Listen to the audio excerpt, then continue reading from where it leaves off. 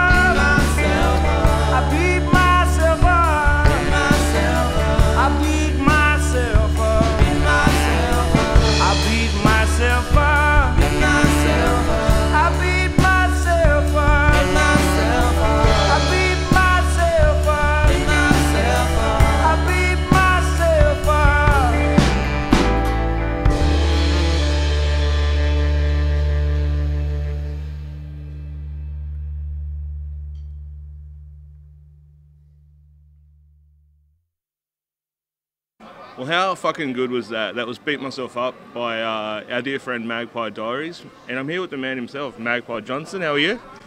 I'm not bad, mate. Excellent, excellent. Thanks for coming on. We've spoken about you a few times on our show, but normally about your festivals, which you run out at Dashville. This is your music endeavour. Tell us a bit about Magpie Diaries and how it all got started. Well, I guess the Magpie thing's a name that's part of the festival thing, being resourceful and swooping down on shit. That was just a nickname kind of a thing. But so the Diaries comes into it because it was at about the same time I was remembering songs Yeah. and rewriting songs that I hadn't played since I'd started doing festivals. Because that kind of shit takes over. Yeah, And you yeah. don't really play the music as much as you probably would have Yeah, yeah. otherwise. So you've been writing obviously longer than you've been doing the festivals. What kind of got you started, I guess? Were you a lyric writer first, or was it always guitar, or what? How's it start? Well, my brother, being 16, learning how to play guitar, Yeah. I taught me how to play guitar, and then I play bass guitar, and he plays the lead guitar in a punk band when you're 15, 16, and then Nirvana's around and fucking all the other things, Pearl Jam, Neil Young, Jimi Hendrix. You just want to achieve that, or just kind of it's where your interests lie. So you just keep playing and writing songs, and that's what I've been doing ever since, I guess. Yeah, right. You mentioned a lot of those bands there. Magpie Diaries don't really sound like any of those bands. Maybe a bit of Neil Young. Well, I think if you listen to Johnny Reel and the Lovemakers back in like 2005, that was pretty. That wasn't any of that either. It's kind of. I think Magpie Diaries is definitely the next chapter of how I feel like I can present the story that the song is. So yeah, I mean, I love Grateful Dead, Van Morrison, the band, all that sort of stuff is definitely part of the vibe of what Magpie Diaries is now. Nice. Well, you've been doing it a long fucking time. Why? What made you think now is the right time for, I guess, the big debut album? Well, might not be, but I got an album now, so I've been working on it for a while. So it's sort of about 3 years we've been recording the songs that are on the album. The songs themselves have been around for maybe even 10 years. Right. Maybe even longer. It's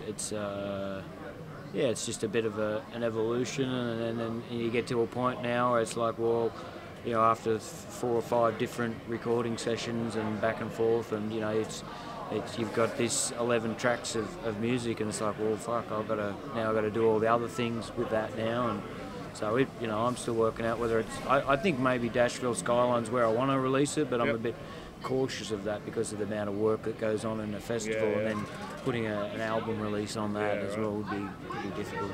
I don't want to spoil anything here, but you did a bit of recording for the album in America, right? Yeah, we did some like in Mullumbimby at 2 a.m. At Laguna out the back of Wollongby, and always the most inspired at 2 a.m. I find. That's it, man. And Nashville, a couple of sessions in Nashville as well. Yeah, not a bad credit to have on the album liner. Yeah, but all the overdubs and stuff that we've done since we laid the tracks it's all just been done locally, and and the wonders of the internet. And, It's funny you mentioned Diaries before. One thing I guess I've noticed, because I've been seeing you guys for a long fucking time now, the EP that's been out for a while lyrically feels very much like it's about Dashville, the property, growing up, fucking watching your brother do this and trying to steal the neighbour's dog, all that kind of stuff. Yeah. The stuff I've heard from the album lyrically sounds a lot more universal in a way. Like doesn't feel like it's just your story. Is that something that was intentional or just naturally came that way? I think it's probably just the songs that you've heard. I don't know if you've heard all of the songs, but there's a couple of, like the album, I'm finding it hard to come up with an album title because of the hapless nature of how the songs have evolved, and there's definitely some new songs. Like Beat Myself Up is definitely a new song.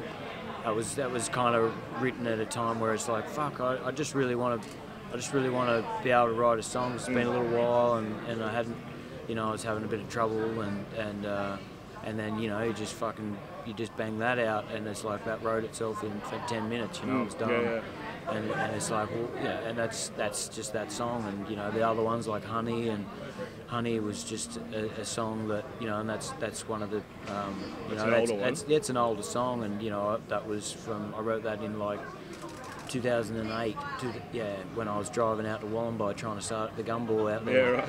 Yeah. Well, I guess there's tour you're currently doing is for the single When Love Comes. Tell us a bit about that tune and how it came about, what it's about. Yeah, that's probably one of the songs that I remember sort of that song coming around, but I don't really there was no sort of lightning bolt or anything. I think we've been playing it for a little while, and it's a it's a good song, but I always had like I didn't actually think it was as good as how it sounds now. It's sort of like it's kind of really found itself, and the band's playing it, pretty awesome. So, like for me, I rely on a band to bring songs to life. Well, you've got your wife on the drums. That must make it a bit easier, or is that even more pressure? No, it's fucking great. I love it, and that's exactly what I guess you realise what you want to do, and everybody's doing shit all the time, and we're all pretty busy. But I guess the reason I would do Magpie Diaries, and that's the reason we're doing this, is because I get to play with my wife and we sing songs together. And, well, if you're doing it with your best friends, it's even better, right? Yeah, that's right. Man. Now, the single, I've always known you to be an animal lover. What inspired the single, the video clip, where it feels like you're looking for the affection of a couple of pooches, a couple of dogs? What's that all about? I think it was a bit of a light-hearted take on maybe like these days the dating game and Tinder and fucking I met Jess at the pub coming here and 10 years ago or whatever, and that was before all of that stuff. And I remember like we're all young ones. So I was giving it a red hot there, and but I just think about how dangerous it would have been, like if Tinder's been around for so long, and and just that you can just dial a route in a way, like it's kind of crazy. And it's the world we live in, thankfully. No, it's very convenient, but the idea was just a basic concept, and I knew that if I included dogs, that I would get it over the line with Jess to make the video a reality. You can't be hanging around with a bunch of women in front of your wife. Nobody wants to see me just getting pampered and like in a hip hop video or something. Maybe we'll do that later. Rather see you kiss some dogs. Awesome. Well, look, thanks for having a chat. We're going to watch you play some tunes here tonight at our beloved Grand Junction. Yeah, man, looking forward to it. Excellent, man. Well, look, thank you again, and thanks for coming on Nightrain TV. Sweet, brother. Cheers, mate. Thank you.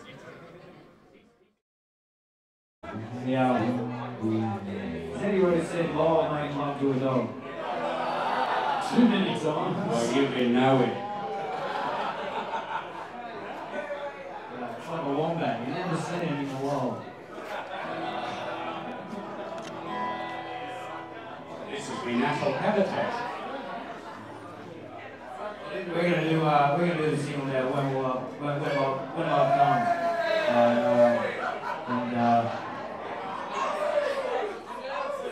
It's another food song. It's a good film thing.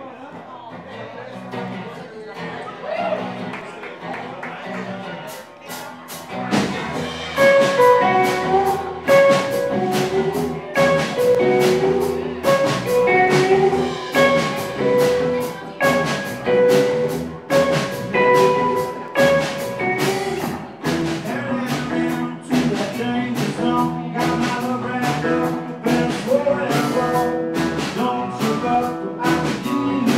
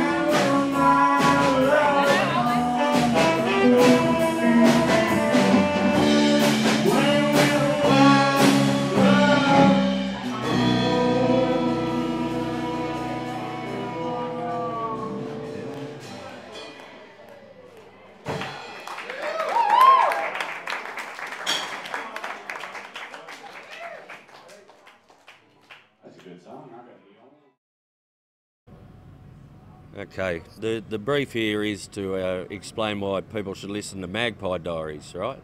Well, I've always found them a thoroughly enchanting listening experience. They could be the next big thing.